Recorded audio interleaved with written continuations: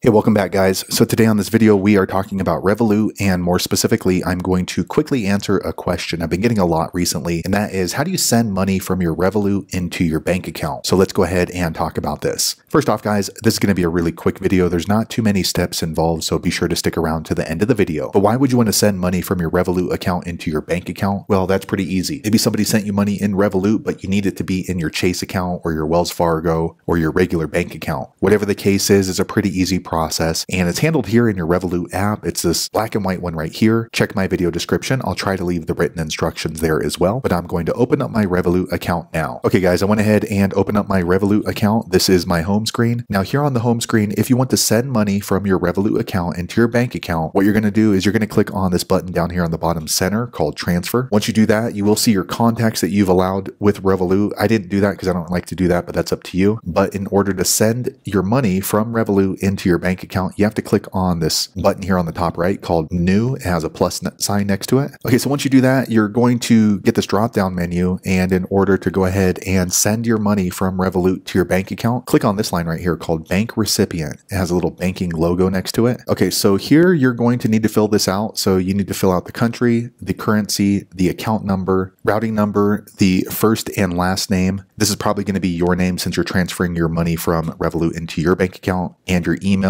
That is optional, but I would probably include that, and that way you get email confirmation. So I'm going to go ahead and fill this information in off screen. Okay, I filled all this information in off screen. If you're sending this to a business account, you need to fill out this section right here, but this is going to be my personal account right here. So basically you're adding yourself as a payee for your Revolut account. So once you got that, go ahead and click on this blue arrow down here at the bottom. Okay, now they're asking for the address for the person you're going to be sending the money from your Revolut account. This is me, so I'm going to go ahead and type in my address right here. Okay, so once you filled in that address, go ahead and click on this add beneficiary button here at the bottom. Okay, so I went ahead and added myself as a beneficiary. Now they're asking how much money I want to send from my Revolut account into the bank account. So you can see I only have $266. So for the purpose of this video, I'm just going to send $1. Once you do that, it will let you know when that money should arrive in your bank account that you're sending from Revolut. I'm recording this on a Thursday, so the weekend doesn't count, but it looks like it's going to take about 2 or 3 business days. It doesn't look like they have an immediate option, so that's kind of a shame.